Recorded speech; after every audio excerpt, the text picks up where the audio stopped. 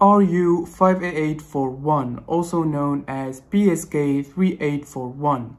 You may have heard of this name, you may have not, but either way, after you finish watching this video, you will get all the information you need about RU58841.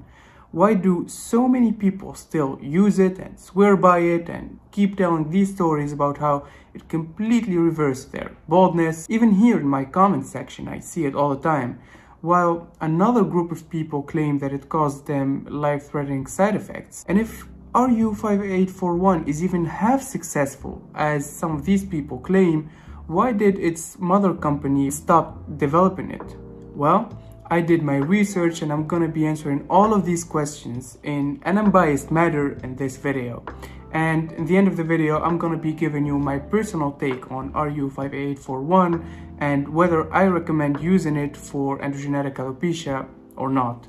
But before jumping right into the subject, I wanted to go ahead and subscribe to my channel to stay up to date with the latest hair loss treatments and new released data and research.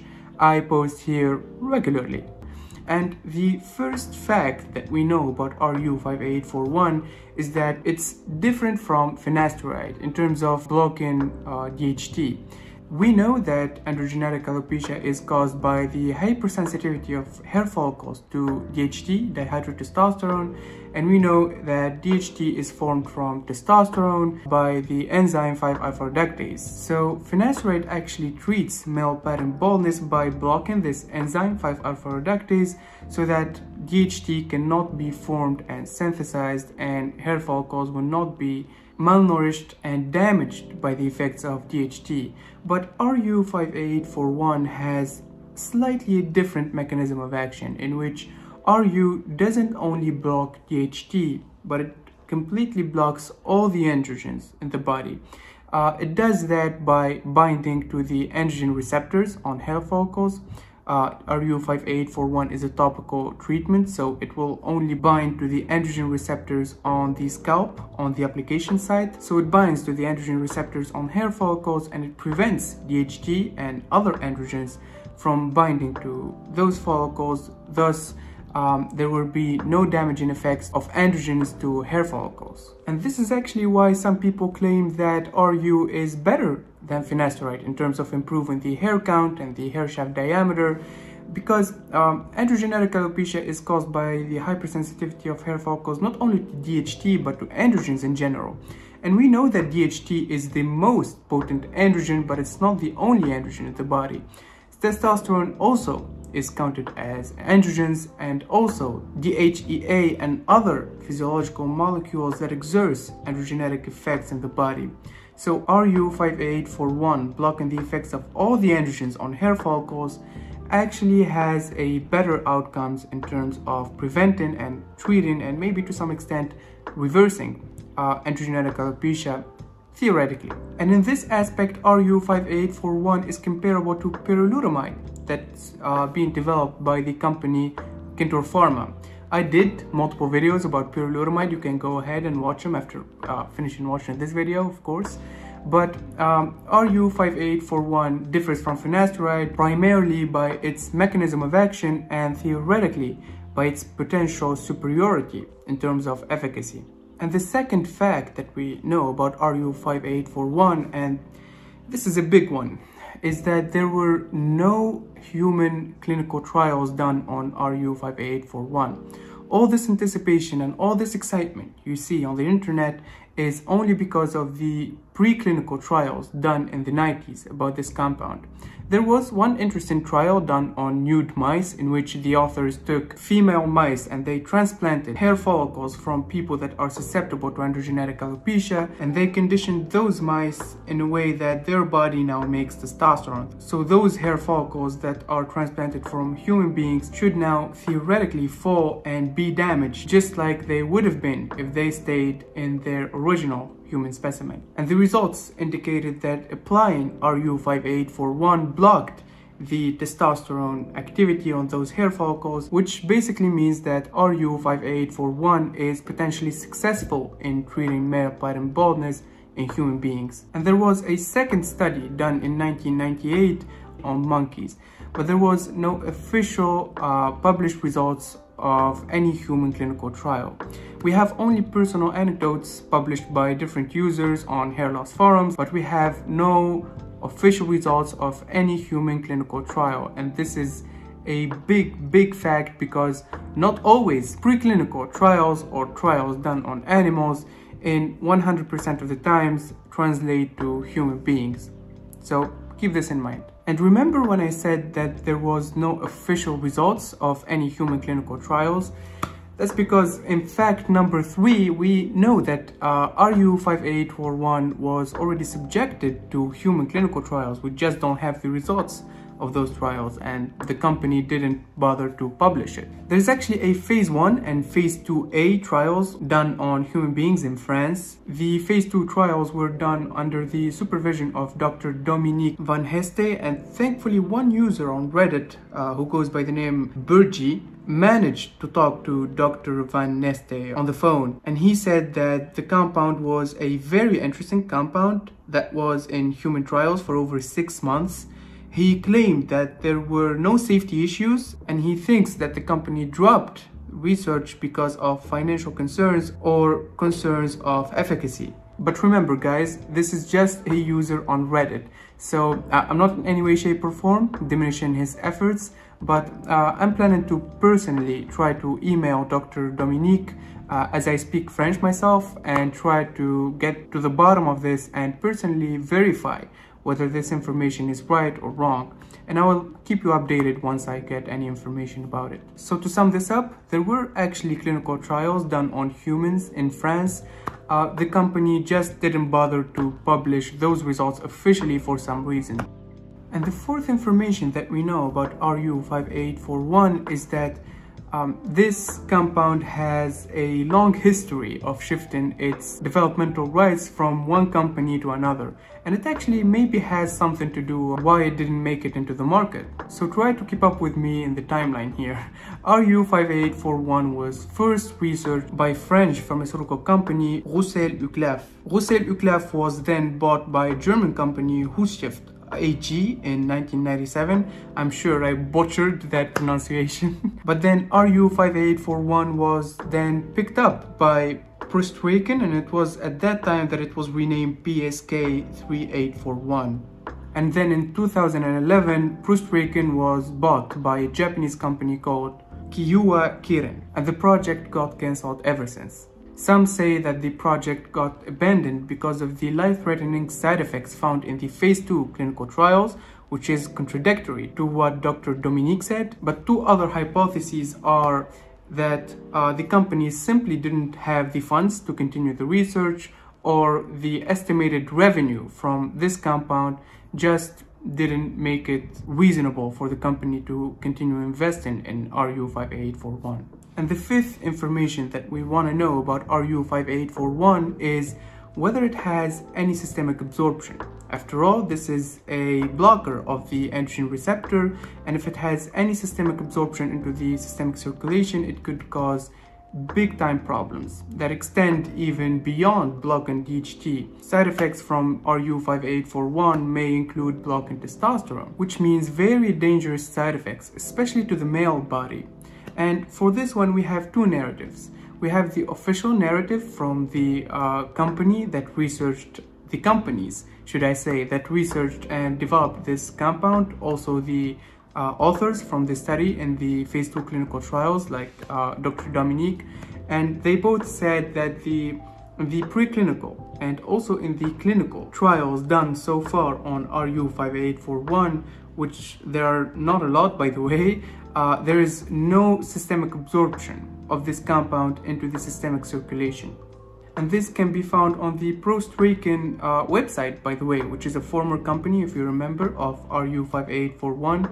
And this website doesn't exist anymore, but one user on Reddit was able to restore it with the help of Google's time machine. And the information about RU58841 here says that it has demonstrated similar efficacy after 6 months treatment as that observed with current oral therapy for alopecia. I think they're referring to Finasteride here. Again, no systemic anti-androgenic side effects were observed. So this is one narrative, the official narrative that we've got about the possible side effects of RU. But there's an unofficial narrative. There's a large number of users that shared their experience with RU58841 on the internet and on different hair loss forums, and a lot of them indicated very significant side effects. Those side effects went from vision problems to sexual side effects like a significant decrease in libido, sexual erectile dysfunction, to cardiovascular side effects like chest pain and heart palpitations. And this could be easily explained by the fact that we know that RU58841 not only blocks DHT but also blocks the effects of testosterone. So if there is even a little systemic absorption into the systemic circulation, RU could block testosterone from exerting its effects on the human body.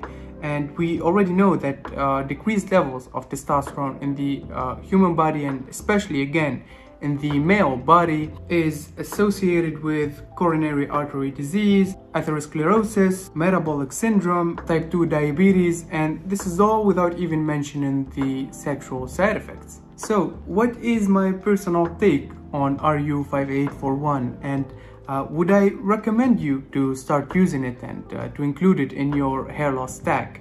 Well, before giving you my opinion, I want to say two important things. The first one is that I actually got the opportunity to do a sponsorship for this video to promote my audience to buy RU58841, and I refused because I don't have anything against sponsorships. I think they're a good way to help YouTube creators financially, but I declined that particular sponsorship because as I was researching this video and I was reading the personal anecdotes, I could in no faith recommend this compound for any financial gains. And the second thing that I wanted to say is that we should never take personal anecdotes as a scientific evidence.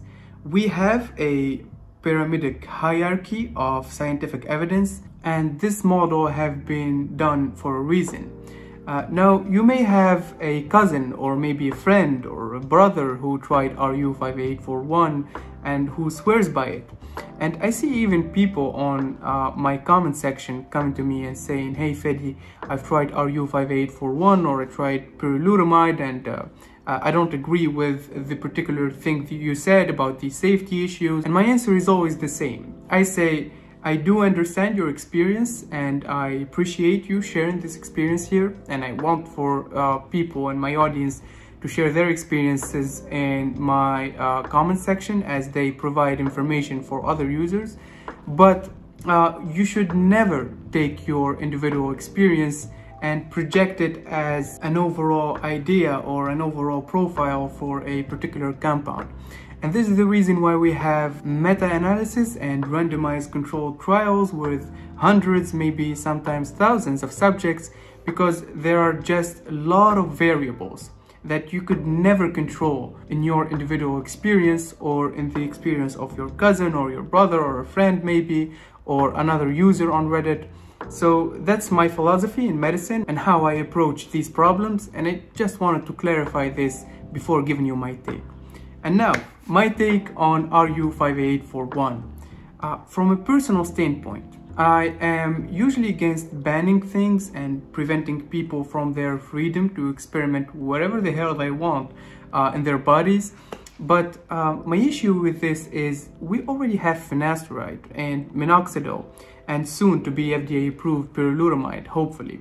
So why would you risk your own cardiovascular health, even if it's personal anecdotes and you have maybe known somebody who didn't experience those particular side effects and his 10-year experience with RU58841, but it's still there, it's flowing on the internet, and we do not have any human clinical trials to deny those anecdotes. So my question is, why would you even risk your cardiovascular health when we have other FDA approved treatments with 10 years, maybe even 20 years in the case of Finasteride, of safety profiling? If you already tried Finasteride and minoxidil and you didn't find any satisfactory results after 1 or 2 years of using them, well, then I could maybe understand you trying to reach for those experimental treatments. And even then, I would say that you should do the most extensive amount of research before even thinking about buying RU58841. And especially if you decided to start taking this treatment, please closely monitor yourself. Regularly do lab tests, do EKGs, do cardiac function tests. Just monitor yourself, because this treatment could be very dangerous and potentially life-threatening. I remember even once reading about a case of cardiac tamponade because of RU58841, and unfortunately there is no way for us to know for sure whether these personal anecdotes are associated with RU58841 or with personal other variables. That was from a personal standpoint, but now from a primary healthcare provider standpoint. Some of you may know I am in my 5th year of medical school. I would be receiving my medical doctorate diploma next year and become a doctor, hopefully. So I consider myself from now a healthcare provider, and I think I share the responsibilities of primary healthcare providers. So in no good faith, I could recommend this compound to my viewers, to you guys, because I told you my philosophy of how I approach these problems and how you should approach it as well. If there is no clinical evidence that's on the top of that hierarchy that we talked about of scientific evidence, I just choose to abstain from that compound and don't even look at the personal anecdotes posted by other users on the internet. Because again, there could be a lot of other variables that cause that reversal of hair loss, or some people could just be lying. You have no way to know. So that was it. That was my personal take on RU58841. If you guys have any additional information about RU, please include it in the comment section. Also, click on that like button if you found the video informative, and subscribe, and check some of my other videos about cosmRNA. I just posted that video last week and it got about 4K views, which is immensely surprising to my channel. Also, I have videos about verteporfin and GT20029 and Pyrilutamide. So if you're interested in alternative treatments and soon to be approved treatments for androgenic alopecia, you can go and binge watch my content. And with that being said, stay safe.